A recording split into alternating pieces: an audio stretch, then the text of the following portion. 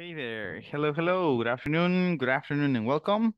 So, here we are, guys, once again, and ready to wrap up this week. We are going to be developing the last class of this week for, closing these weird classes that we have been having.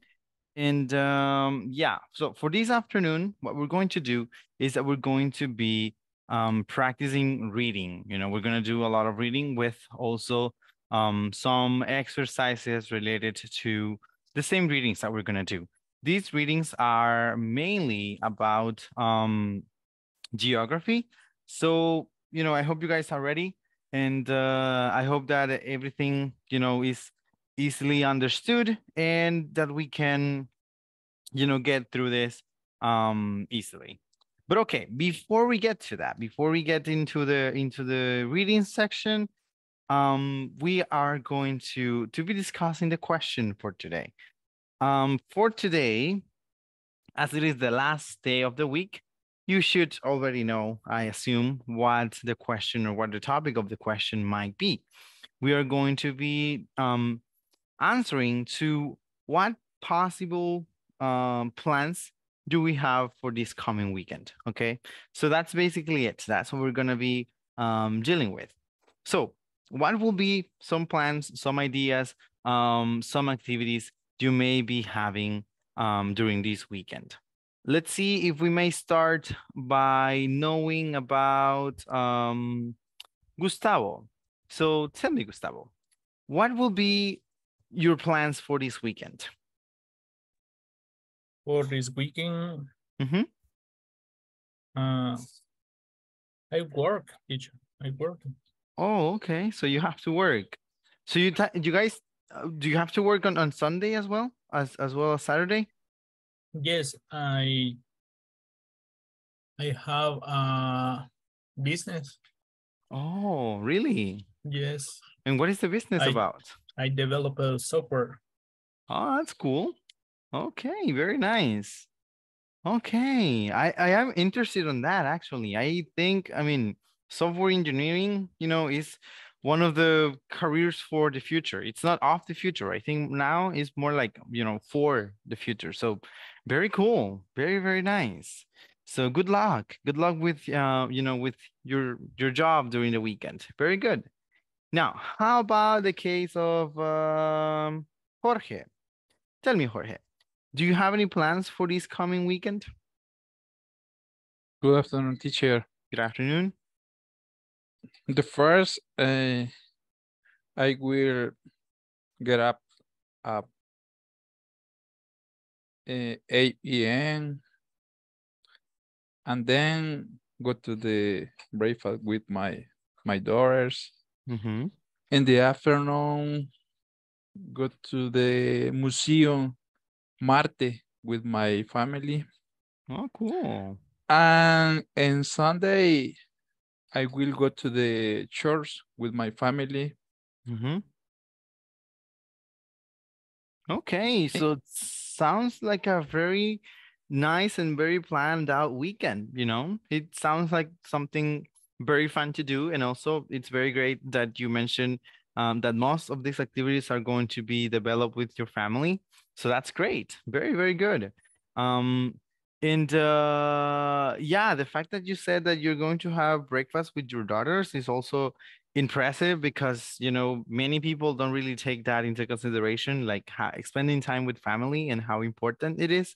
So nice. But that is very, very nice, the fact that you are going to be spending most of the weekend with your family. Very good. Okay, how about you, Josue? What are your plans for this weekend, Josue Hernandez? Hello, teacher. Hello Good there. afternoon. Good afternoon. I'm I'm going for a walk in the mountains. Mm-hmm. Um, I watch TV Mm-hmm. and I going to play soccer. Okay, so you have a lot of physical activity to do as well. At the same time, you know, it's always important to spend some time outside to get some fresh air, to relax for a bit. So yeah, it seems like you have a really planned out weekend. So very good. It sounds like you are up to a lot of fun this coming weekend. Very, very good. All right. How about you, Guadalupe? What will be your case? Hi, teacher. Hello there. Good afternoon. Take care of the gringo. He's a dog. Finish watching a TV serie. Visit my parents on Sunday. Very cool. That sounds also like a really planned out weekend. Who was the one who was in charge of Gringo last week? I don't remember who was. I remember that somebody told me that she was gonna be in charge, you know, of like taking care of Gringo. Do you guys remember who was in charge last weekend? No le entendí, teacher. ¿No recuerdan quién estaba a cargo de cuidar a Gringo last weekend? Yanira Marielos. Oh yeah, El fin de semana pasado. Yeah, that was it. Yeah, because I remember somebody told me, you know, that her plan for the weekend was taking care of Gringo. Entonces yo pensé que se refería a una persona. No, es a dog. Yeah, it's your office It's pet. Yeah, it's basically pet. your office pet. Es pet de Taco Trans. Oh, okay, very cool. Nice. So yeah, I hope you have a good time, you know, with Gringo. Okay, now, moving on. How about you, Glenda? What are your plans for this coming weekend? Good afternoon, teacher. Good afternoon. Saturday morning, I have class. In the afternoon, I plan to go. Plan to go in the Centro Histórico with my daughter for coffee. Oh, okay. Yes. Very nice. On Sunday, I will go for a room with some friends. Okay, very nice. So, spending some time with family and also spending time with friends. That is probably the best way for us, you know, to spend the weekend.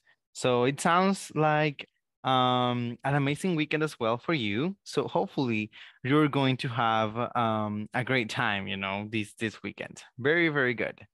Okay, then how about Samuel? How about you, Samuel? What are your plans for this weekend? Hi, teacher. Hello there. The wedding spent with my family. Mm-hmm. Y on occasion where my grandmother who life is a taco. Oh, okay. So basically you're going to a taco to visit your grandma. Yes. Okay, very good. Yeah, it sounds, you know, like a trip we can take advantage of and have some fun as well, you know, doing something not an obligation, but something that is nice with the family and also doing, you know, something fun at the same time. So sounds like a very cool idea to do for this weekend. Very nice. Okay, now how about Ivania? What are your plans for this weekend, Ivania? Hi, good afternoon, mister. Good afternoon. My plan for this weekend is to visit my parents with some friends in La Laguna Chalatenango and have a good time with them. Okay, good, very good. I have a question, guys. Una pregunta en general para todos. Y esta se la puede hacer en español porque simplemente es una duda que tengo desde hace días. ¿Alguna vez ustedes han trabajado con una teacher que se llama Diana Sayas? No, nunca. No, teacher. Ok. Les pregunto porque, o sea, ella también trabaja acá con corporativo, sé que trabaja bastante el horario de 1 de la tarde.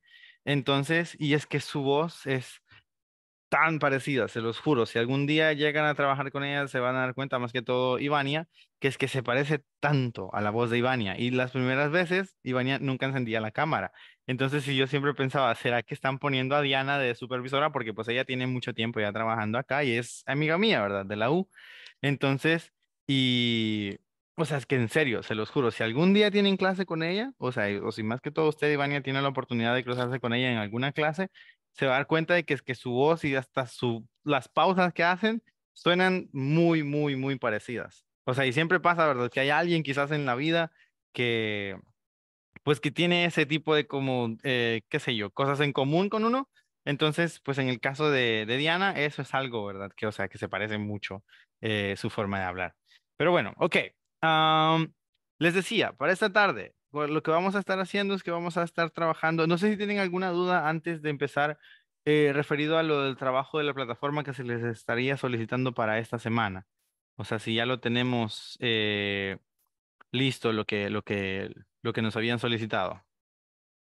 Porque básicamente solo era lo que estábamos trabajando ayer, ¿verdad? Que era sección 3 y la parte del midterm. Entonces, no sé si ya está todo completo o si hay algo que les gustaría aclarar antes que iniciemos con esta actividad de hoy. Bueno, supongo que el silencio comanda que si lo tenemos todo claro. A ver, entonces, lo que vamos a hacer hoy, lo que quiero más que todo que logremos es poder practicar la lectura, sí, pero esta vez no solo va a ser así al aire, sino que también tendremos que ir prestando atención a algunos detalles. Aquí ustedes pueden ver que solamente son tres preguntitas las que vamos a contestar de cada una de estas lecturas, pero vamos a tratar, ¿verdad?, de ir leyendo lo más, ¿cómo sería? Lo más fluido que podamos, ¿sí? Esta tarde la necesidad es prestar atención a la fluidez. Es cierto que la pronunciación es buena, es importante, pero si ustedes en algún punto no entienden bien cómo se pronuncia una palabra, sigan, que ya después vamos a regresar a esa palabra, ¿sí? Ya después tendremos quizá la oportunidad de practicarla una vez más. Entonces, si regresamos a esa palabra para poder, ¿verdad? Practicar pues el problema que estábamos teniendo, la palabra que nos estaba complicando, ¿verdad? El paso. Así que bueno, esa sería la actividad principal. O sea, lo principal en lo que nos vamos a enfocar será en la fluidez, en el hecho de leer rápido, sí, y no necesariamente que todo esté 100% bien pronunciado, porque no quiero que nos trabemos, sino como que el inglés vaya saliendo, sí, vaya saliendo de nosotros y no que nos quedemos ahí como con la frustración de, no sé cómo se dice esto. Sí, ya después vamos a aprender a hacer eso ya de forma más apropiada si es que por el momento tenemos problemas. Así que bueno, eso es verdad. Básicamente, tratar de ir no acelerado, porque tampoco es el reto que vayamos acelerados, no es un tongue twister, sino más bien ir con fluidez, sí, leyendo, pero con fluidez. Ok, entonces, vamos a ver, vamos a ir seleccionando personas para que vayan dándole lectura. Hay diferentes estructuras en estos párrafos, algunos, ¿verdad? Tienen qué sé yo, 5 párrafos y, o sea, 2 de ellos tal vez son muy pequeños, algunos tienen solamente 4 y así. Entonces se va a ir dividiendo cada uno de ellos. En este caso específico, la primera persona a la que seleccione va a tener que leer la mitad superior, ¿sí? Que serían estos 2 párrafos hasta about a personal place. Y luego la segunda persona leerá esta parte de acá. Creo que con la información que tengo para todos habrá un chance. Así que no se me vayan a dormir, ¿sí? Y en algún momento les va a tocar. No sé si el Nilsson, si en algún sentido ya usted, no sé si solucionó el detalle con lo del micrófono o si todavía nos está fallando.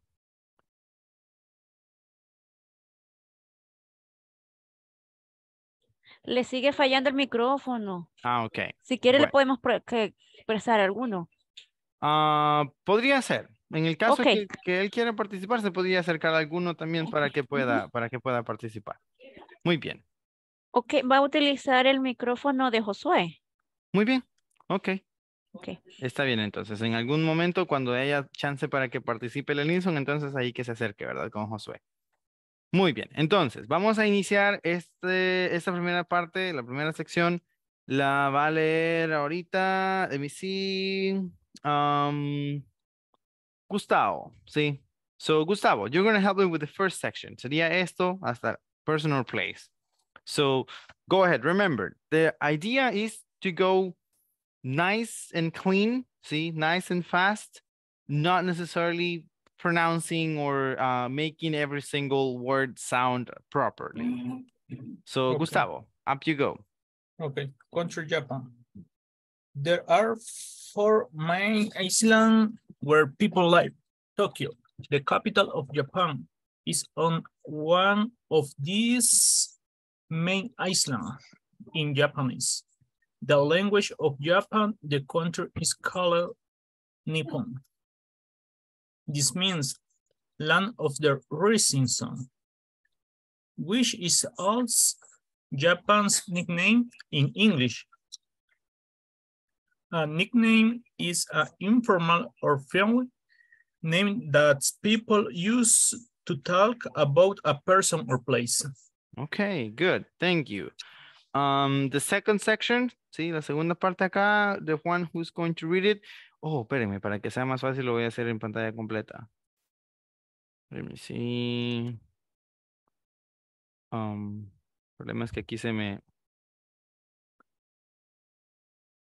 Okay, so second section is going to be read by Josué. So, Josué, up you go, please. Teacher, Ujú.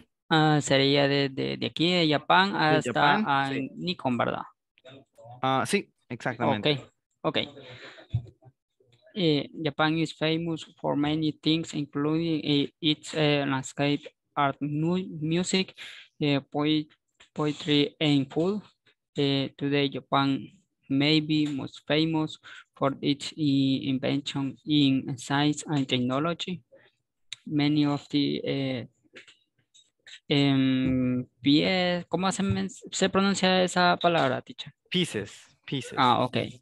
Many of the pieces of the technology that we use every day came from Japan. Japan is many companies that produce technology. For example, many digital cameras are made in Japan. Japanese companies that make digital cameras are Fuji, Panasonic, Canon, and Nikon. Okay, very good. Muy bien. Ahora, a ver, para algunas de las palabras que tenemos aquí, ¿verdad? Que pueden ser quizás complejas, podrían ser, sí, en el caso de referirnos a la palabra islands, sí, islands, es esta de aquí. Sí, en español decimos isla, ¿verdad? Pero en inglés la S básicamente es invisible, sí, no existe a la hora de pronunciarla.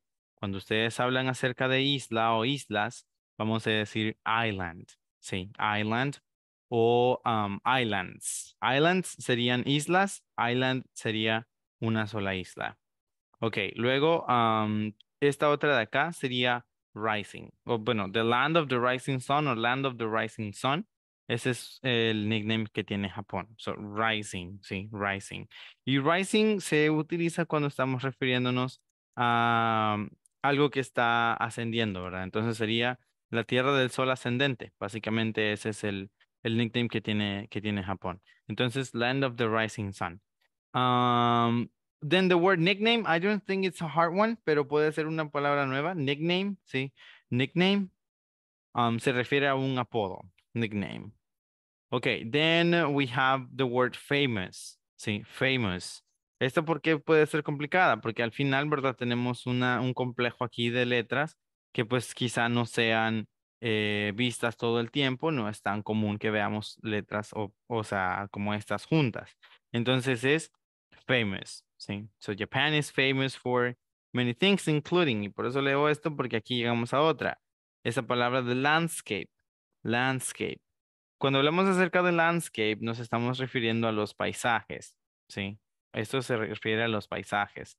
Ahora, también se utiliza la palabra landscape o es muy común quizás hoy en día escucharla para nosotros o para algunos de nosotros porque esto es también un título que recibe o el título principal que recibe el trabajo que muchas personas realizan, al menos muchos latinos realizan en Estados Unidos, que es el trabajo de jardinería, ¿sí? La jardinería se refiere, o sea, nos vamos a referir a este trabajo como el landscaping. ¿Por qué se dice landscaper y no se dice gardener? Porque a veces ya me han preguntado eso, ¿verdad? Que ¿por qué no decimos gardener si es jardinero? Entonces, el hecho es que un gardener, ¿sí? Un jardinero como tal, se encarga de cuidar las flores. Y además un gardener está básicamente disponible todo el tiempo eh, en el lugar. O sea, es como que él va y está cuidando las flores, las plantas y está ayudando a que crezcan cada una, o sea, y cuidándolas, viéndolas, regándolas. Y está, o sea, en uno o dos lugares. Entonces, por eso es diferente, ¿verdad? Hablar de un gardener que hablar de un landscaper. Porque un landscaper, o sea, pueda que realice el mismo tipo de trabajo que un jardinero, pues que porque sí, ¿verdad? Poda las plantas, arregla las flores, siembra flores nuevas, pero no tiene el trabajo de estar dedicado solamente a eso. Entonces, o sea, solamente, por ejemplo, a su casa, si fuese en el caso suyo, ¿verdad? No, no está solo en su casa, sino que él está trabajando en el banco, en el restaurante, en otra casa, en otra compañía. Entonces está por aquí, por allá, por todos lados, haciendo diseño, ¿sí? O sea, y por eso es que se llama landscape, porque básicamente estamos haciendo un diseño de paisajes, o sea, el lugar, ¿verdad? Frente a los diferentes edificios se va a conocer entonces como landscape. Am, entonces, una palabra, ¿verdad? Importante. En cambio, un jardinero más que todo puede que trabaje con una persona rica, o sea, alguien que tenga para pues mantener a una persona todo el tiempo en su casa que le cuide las plantas. Ok, next one tenemos poetry. Poetry no creo que sea tan complicada, pero pues sí, cabe aclarar el caso de decir poetry. Then we have science, ¿sí? Science, science. Cuando hablamos acerca de ciencia y sciences, sciences sería ciencias. Entonces, science, sciences.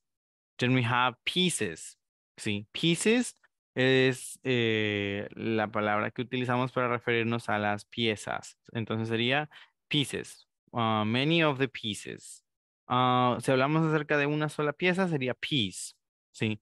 Similar, casi que igual a cuando decimos paz. O sea, si hablamos acerca de decir que hagamos la paz, ¿verdad?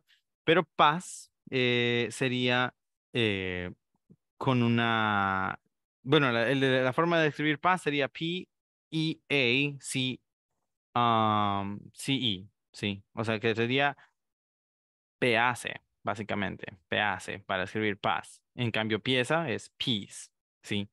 Pero la pronunciación es muy parecida. Ok, ahora voy a dar una lectura a todo esto. Sería, there are four main islands where people live. Tokyo, the capital of Japan, is one of the main islands. In Japanese, the language of Japan, the country is called Nippon. Ok, entonces esto de llamarlos nipones, o si alguna vez ustedes han escuchado, ¿verdad? Que se refieran a Japón como los nipones, no es, yo antes, o sea, esto se lo digo porque yo antes pensaba que era por el rol que ellos habían cumplido durante la guerra, la Segunda Guerra más que todo. Creí que quizás era por eso, por los problemas que hubo, ¿verdad? Durante la guerra. Pero no, no es ni para denigrarles, ni mucho menos, sino que nipón o Nippon es la forma en la que pues su propio idioma se refiere, ¿verdad? A su país. Entonces, Japón también son los nipones. Then we have their land. This means land of the rising sun, which is also Japan's nickname in English. A nickname is an informal or friendly name that people use to talk about a person or place. Japan is famous for many things, including its landscape, art, music, poetry, and food. Today, Japan may be most famous for its inventions in science and technology. Many of the pieces of technology that we use every day came from Japan. Japan has many companies that produce technology. For example, many digital cameras are made in Japan. Japanese companies that make digital cameras are Fuji, Panasonic, Canon, and Nikon. Ok, eso entonces. Muy bien, esa segunda parte. Aquí quienes me van a ayudar en este caso van a ser, let's see, Glenda. So Glenda, you're going to read all the way to here, to companies, okay? And we're gonna hear from Carlos. Carlos, you're going to help me from these two new places. Okay, so Glenda, you may start when you feel ready. Okay. Also, many computers and printers are made by Japan's companies. If you have a computer or printer that is made by Sony or Epson, did you have Japanese computer or printer? Japan is also famous for its car. Japanese car companies include Toyota, Honda, Nissan, and Mazda. Chains are that many pieces of technology in your house, including your television, cell phones, and even your digital alarm clock are made by Japanese companies. Okay, good. Now, Carlos. This company are always doing research and developing new products to continue advancing technology in the home. Japanese company don't not only make small electronics for personal use. Japan is also a very important country in space exploration. Exploration means investigation or discovering new place. All right, very good. So here, the words that we have that can be sort of new or sort of complicated. Bueno, se nos fue un poquito aquí, ¿verdad? Con pieces, sí, pieces, pero para la próxima vamos a recordar que sea pieces. Aquí, o sea, básicamente solo tengo como 2 o 3 palabras. Una de ellas es research, sí, research. Esto se refiere a investigar, sí, o siempre, o sea, cuando dicen, ¿verdad? They're always doing research, es que siempre están haciendo investigaciones, siempre están tratando de aprender más acerca de los temas que les interesan. En este caso es que es la tecnología, ¿verdad? En developing, sí, esto se refiere al desarrollo, ¿verdad? Entonces, developing new products, desarrollar nuevos productos. And then, the other word that can be kind of important here is going to be exploration. We know that when we explore something, what we're trying to do is we're trying to discover new things or new places. Back in the day, like 15 to 20 years ago, exploring was only referred to discovering things in our physical world. But nowadays, exploring also refers to finding things, you know, on the web world. So talking about the internet. So yeah, exploring can refer to both of those situations. Okay, also very important that, yeah, Japan produces some of the most reliable pieces of technology in the world. Like people who own cars, no sé si aquí hay, ¿verdad? De esos mismos, o sea, pero la mayoría, al menos que yo conozco acá en el país que tienen o tenemos un carro, casi siempre, ¿verdad? Se da mucha más confianza a los carros que son de origen japonés, ¿sí? Que carros que sean, pues, qué sé yo. Hoy en día hay muchos así coreanos que también están ganando más reconocimiento con el tiempo, pero es como que siento que lo más común es que se apoye a los carros japoneses. O sea, pero por ejemplo, si ya vamos a hablar acerca de un Mitsubishi, de un Kia y así, like it's not gonna be the same because Japan has been famous for its production quality for a lot of time. Entonces, that's also a very important thing about Japan. All right, moving on. We go to the next one. We have this over here. We're gonna have Lorena. Lorena, you're going to help me with the first paragraph, this one over here. And Samuel, you're going to help me with these two other paragraphs. So Lorena, the first one, and Samuel, this other two. So Lorena, you may start now. Hasta planets, ¿verdad? No, hasta No, Earth. Earth. Yes, hasta Okay, Earth. gracias. Mm-hmm. The Japan's Aerospace Exploration Agency does research on planets, aviation, flying rockets, and stealing satellite. ¿Ese cómo se pronuncia? Satellites. Satellites. Satellites. Mm-hmm. Satellites are pieces of technologies that fly in space and send pictures and information back to Earth. Okay, cool. Now, see, who was it? Samuel? Okay. Japan works with other nations, including the United States and Russia, on better understanding space and the other planet. They are also very involved in the trying to understand the Earth climate. New water condition, the Earth climate has been changed over the past 100 years. In scientists, including the Japanese are studying the climate for space to understand that it would be like in the future. Future. Okay, good. Muy bien. Okay, so we have Japanese Aerospace Exploration Agency does research. Sí, una vez más tenemos la palabra research, que se refiere, ¿verdad?, a investigación. On planets, aviation, flying, rockets, and satellites. Esa palabra es otra de esas palabritas complicadas que a veces uno se encuentra. Satellites. Satellites se refiere a satélites, ¿sí? So it will be satellites. Satellites. Esto, o sea, ¿saben que esa palabra, si les soy sincero, nunca la he escuchado como la pronuncian en Inglaterra? Porque pues la pronunciación cambia, ¿verdad?, bastante entre Estados Unidos e Inglaterra. Entonces en Inglaterra, honestamente, no he escuchado aún cómo es que pronuncian esa palabra de satellites.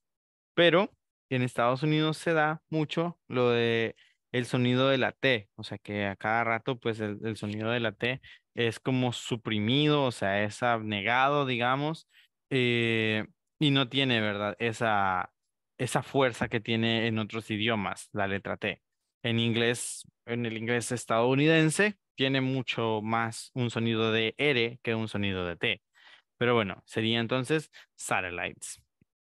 Yeah, ahora, aparte de eso, we have that are pieces of technology that fly in space and send pictures and information back to Earth. That is the main description of what a satellite can be. Then we have also that Japan works with other nations, including the United States and Russia, on better understanding space and the other planets. So here we have that Japan has been, if you guys didn't know, has been a very conflictive country. And there was a time when they wanted to do what Germany was doing because they wanted to be the conquerors of the world. They even dominated China for a while. So yeah, Japan is one of those tricky countries to understand. I remember when I was younger, when I was a kid, that I would think that Japan was a big, big country. But then, well, I mean, in terms of a territory, but then one day, I don't remember how, I think it was a YouTube video. I was watching a video and I finally understood that Japan is actually an arrangement of islands. Yeah. So it's not a country in itself, like it's not a continental country, it's an island. O sea, es una cosa que a mí al menos se me hizo muy ¿cómo sería? Sorprendente, ¿verdad? El darme cuenta de que, o sea, Japón no es un país continental, sino que en sí es una serie de islas, o sea, una cadena de islas.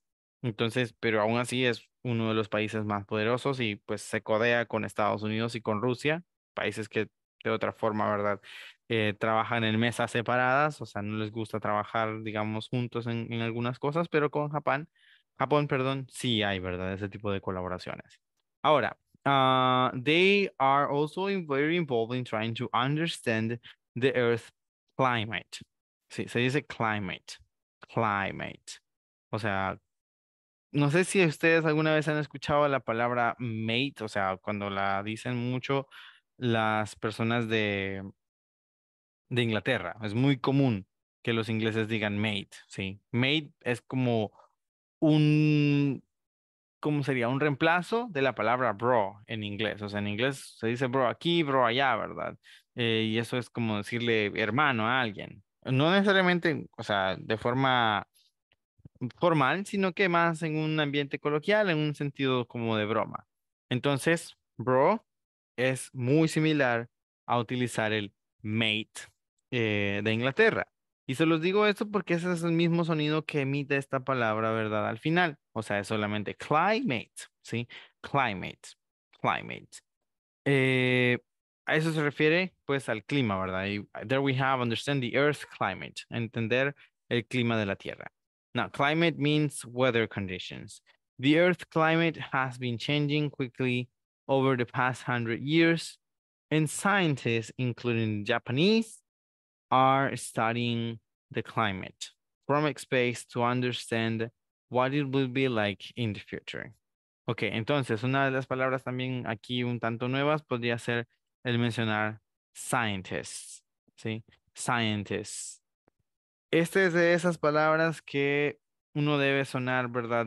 Muy, muy, muy exagerado en la S cuando llegamos a encontrarnosla como está aquí, cuando es pues una palabra plural, ¿sí? Cuando es en sentido plural debemos decir scientists, ¿sí? Scientists. O sea, no solo decir scientist, porque eso se refiere a un científico, pero si es plural es scientists, ¿sí? Scientists. Bueno, eso, científicos. Next one. Now we have here, we are going to hear from Guadalupe and Jorge. So, Guadalupe, you get all the way up to else. Sí, aquí donde dice else, hasta ahí. Y luego Jorge, bueno, terminan los últimos dos párrafos cortos. Ok, Guadalupe. Because on the work they have done in technology and science, many Japanese researchers and ¿cómo se pronuncia esto? Lo acabo de decir. ¿Cómo dije que se decía? Scientists Scientists. have known the Nobel Prize. This is the highest honor that scientists and authors can receive. It is awards given once a year to someone who has changed the world. Because of their research awards, Japanese scientists have won the Nobel Prize in chemistry, physics, and medicine. Japan is important contributor to the world technology and studying on science. A contributor in someone who gives time or money or information to someone else. All right, good. Jorge. Japanese research and companies have changed the way that everyone around the world is able to communicate, receive information, and move from one place to another. Luckily for all of us, the Japanese are continuing to develop new products and technologies to make our lives easier. Okay, good. Muy, muy bien. Bien hecho. All right. Aquí sí, ¿verdad? Bueno, no es nueva, solamente la voy a repetir. Scientists, ¿sí? Scientists. Está muy seguido, así que, ajá, scientists. Nos referimos a científicos, ¿verdad? So, scientists. Una que sí es un tanto nueva, pero que no necesariamente es la primera vez que nos enfrentamos a una palabra similar, sería el researchers, ¿sí? Researchers. Esto se refiere a los investigadores. So, Japanese researchers and scientists serían los investigadores y los científicos. Have won the Nobel Prize, the highest honor that a scientist and authors can receive. Entonces tenemos aquí la palabra highest, si recuerdan, se refiere a el más alto, ¿verdad? Entonces es como el premio, el honor más alto que los científicos y los autores pueden recibir. La palabra authors en inglés es bien importante que recordemos que se utiliza quizá, bueno, según mi opinión, ¿verdad? Como debería utilizarse la palabra también autor en español, ¿sí? Porque en español en muchas ocasiones quizás no sea necesariamente solo la palabra autor, sino que tenemos esa como complejidad al pronunciar esa palabra y normalmente nos terminamos refiriendo a esto como un actor, ¿sí? Pero no es lo mismo. No es lo mismo un actor que un autor. En este caso, o sea, cuando hablamos de un autor se refiere a los creadores, a la persona, ¿verdad? Que básicamente tuvo la idea y quien pudo convertir en realidad una idea. Entonces, por eso es que se menciona scientists and authors, porque digamos que en este momento alguien existiera que diseñara un aparato que curara toda enfermedad, solo por poner un ejemplo, o sea, por hablar acerca de algo, ¿verdad? Casi que imposible. Entonces, esta persona, aunque no sea un científico, o sea, porque cuando los científicos se ganan el premio Nobel es por sus aportes, ¿verdad? En su rama específica de la ciencia. Pero cuando una persona así, normal, se gana el premio Nobel, puede ser porque ha diseñado un aparato, una máquina que realice una actividad necesaria para la humanidad y que a la misma vez sea novedosa, ¿sí? O sea, porque no vamos a venir y nosotros nos vamos a poner, qué sé yo, a inventar el desfibrilador y decir, inventé algo, entonces ahora soy un autor, ahora me merezco el premio Nobel. No. Si fuese un desfibrilador que reviviera, qué sé yo, alguien que um, falleció hace 3 minutos, o sea, tal vez, sí, o sea, es algo que sería demasiado único. O que reviviera I don't know, someone who got poisoned, ¿sí? Alguien que cosas envenenó, algo así, puede ser también. Pero no solo porque inventemos algo que ya está creado, vamos a intentar reclamar el Nobel Prize. Pero bueno, eso no es lo más importante. Seguimos. La siguiente es, esta palabrita se dice changed, ¿sí? Changed. Has changed the world. O sea, que ha cambiado el mundo. Diferente, o sea, cuando hablamos en singular, solo sería, perdón, en presente solo sería change. Aquí como está en pasado sería changed. Sí, changed. Okay, so he has or who has changed the world because of their research or work. Japanese scientists have won the Nobel Prize in chemistry, physics, and medicine. Japan is an important contributor to the world's technology and understanding of science. A contributor is someone who gives or time or money or information to someone else. Now, Japanese researchers, ahí una vez más tenemos la palabra researchers que se refiere a los investigadores. So Japanese researchers and companies have changed the way that everyone around them, around the world, is able to communicate, receive information, and move from one place to another. Luckily for us, for all of us, the Japanese are continuing to develop new products and technologies to make our lives, en este caso sería la palabra pronunciada como lives, ¿sí? Sería nuestras vidas más fáciles. Sería lives easier. Ok, llegamos entonces a la primera pregunta. Estas son principalmente acerca de vocabulario, o sea, no necesariamente van a ser preguntas tan complejas. Algunas sí podrían haber sido de gramática, pero decidí mejor no complicarnos tanto la tarde con esto.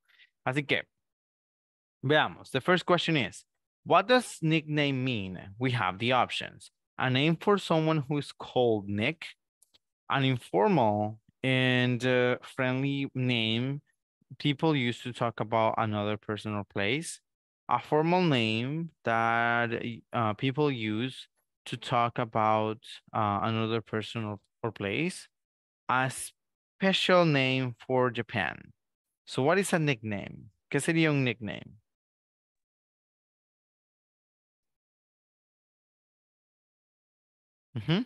Un nombre corto, un sobrenombre.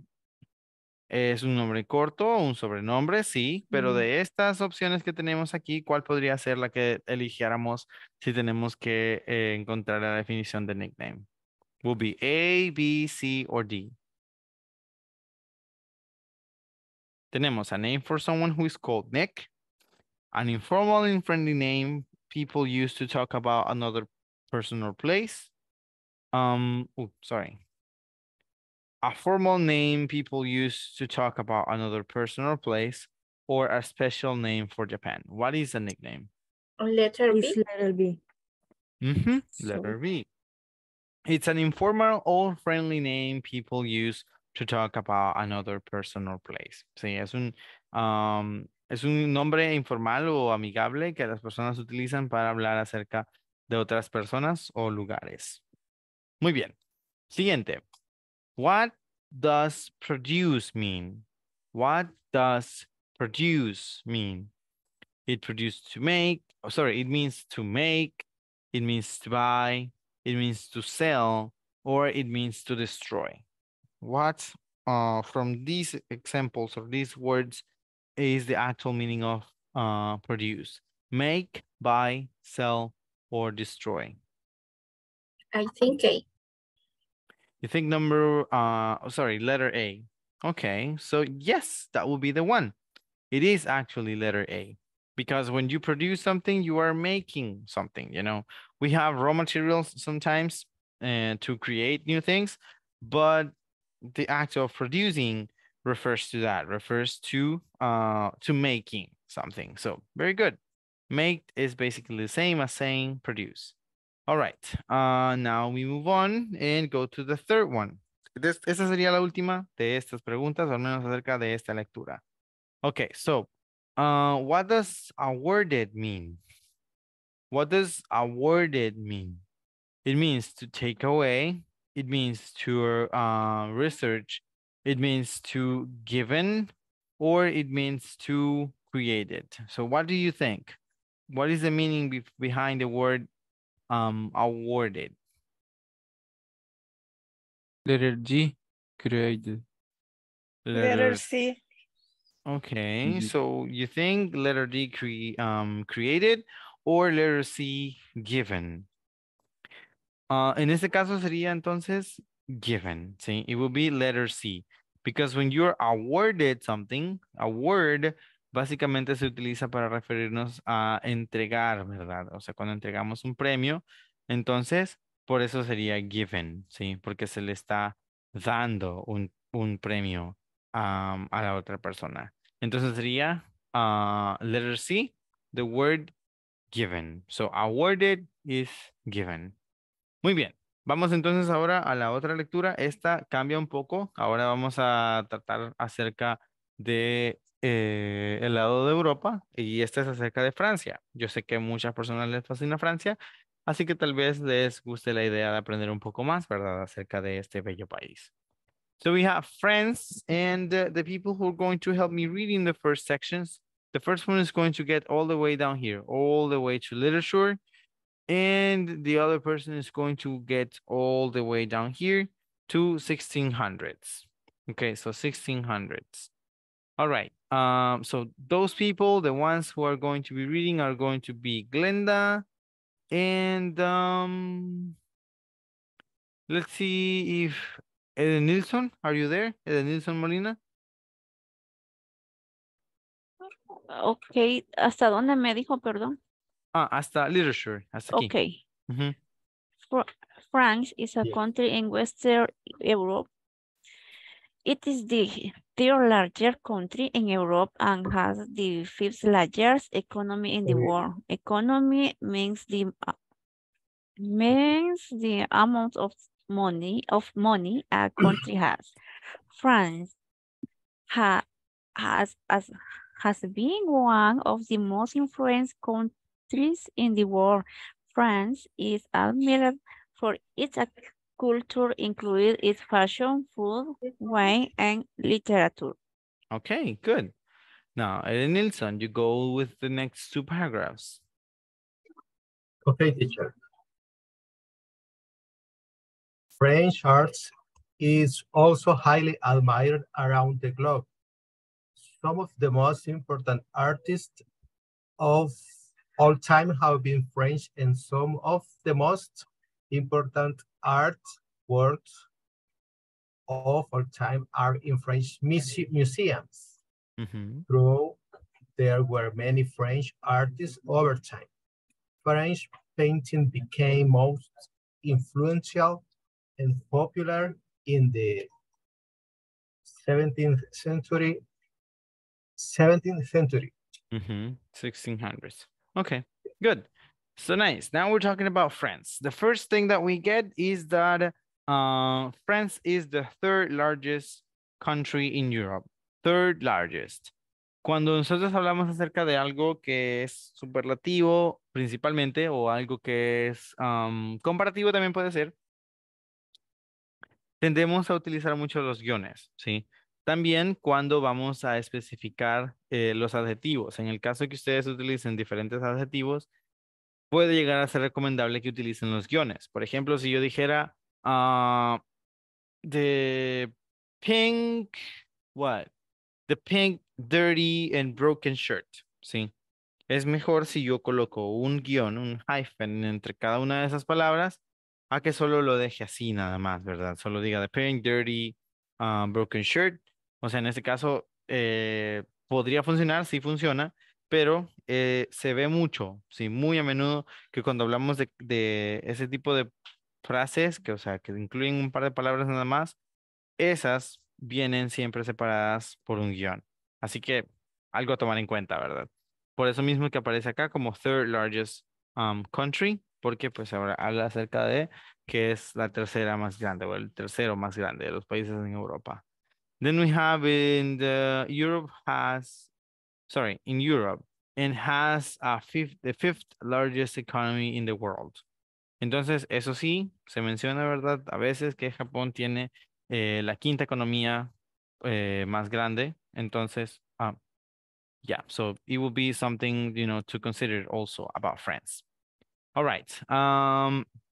So we have a description of economy, what economy means. Then influential. Esa sería una de las palabras a tomar en cuenta. Influential countries is one of the most influential countries. Una de los países más influentes, ¿sí? Porque pues tienen influencia, ¿verdad? En los demás. Then, admired, esta palabra también es una de esas que a veces se ve mucho, muy a menudo, que lo pronunciamos como admired, ¿sí? Admired, pero es admired. O sea, y se refiere, ¿verdad? A admirar cuando admiramos algo. Entonces, no será admired, sino que será admired. Friend is admired. Okay. So then, the rest I think it's very simple for its culture, including its fashion, food, wine, and lecture. Then we have the word admired, una vez más, ¿sí? Highly admired, que es muy o altamente admirado around the globe. Some of the most important artists of all time had been French, and some of the most important artworks of all time are in French museums. Entonces, se refiere a que algunos de los mejores trabajos artísticos en el mundo y los mejores artistas han estado en Francia, ¿sí? Y que algunas de las obras de arte más apreciadas también están en la misma Francia. Now, through there were many French artists over time, French painting became most influential and popular in the 17th century, or it says also 1600s, ¿sí? 17th century or 1600s. Muy bien, vamos entonces a la siguiente. It will be this one. So here, we're going to hear from, let's see, Ivania.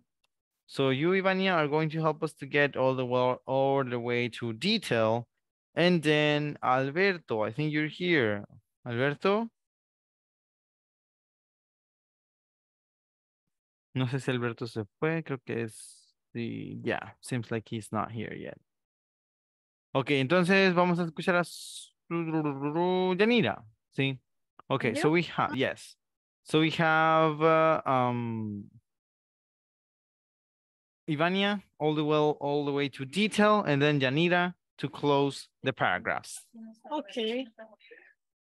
As the years passed, the painting styles changed, and French painters were often at the forefront of this change. At the forefront means being the leader or being in charge of making something change. French painters were responsible for one of the most loved painting styles of all time, Impressionism. Impressionism is a style of painting in which artists use color and light to give the general feeling, rather than exact detail. Hey, Yanira. Impressionism began in the 19th century, 1800 in Paris. A group of artists began painting and showing work that was very different from any kind of painting that had been done before. Some of the people in Paris at the time didn't like the new style of painting. They thought that it was not conventional enough. Conventional means traditional, not new. Many other people in Paris loved the new style of art. However, so these painters were able to find success. Ok, esa palabra es however, sí, however. However. Es muy común en lecturas, más que todo al principio de una idea o cuando también estamos tratando ya de explicar algo. Significa, a ver, tenemos aquí, many other people in Paris love the new style of art. However, so these painters were able to find success. O sea, tiene un significado diferente a lo que normalmente significa en el medio, ¿sí? Perdón, en el principio, porque en el principio de un párrafo puede significar por otro lado. Si ustedes, o sea, se han fijado, es una muletilla bastante común cuando estamos leyendo reportes, cosas así. Entonces, se ve mucho, ¿verdad? El decir por otro lado. Tenemos la otra palabra muy común que es similar al however y es el nevertheless, ¿sí? Cuando decimos nevertheless, estamos refiriéndonos a decir algo como similar, ¿verdad? A decir sin embargo. Pero bueno, aquí, however, se va a entender como, dice, ¿verdad? Una vez más, many other people in Paris love the new style of art, however. Entonces es como, aparte de eso, o sea, however, aunque esté en medio, se va a entender al principio, ¿verdad? Aparte de eso, o a pesar de eso, ¿sí? A pesar de eso, muchas personas en París amaron el nuevo estilo de arte. Pero bueno, estas entonces, a ver, otra de las palabras que pueden ser aquí resaltadas podría ser el caso de hablar acerca del forefront, ¿sí? Forefront.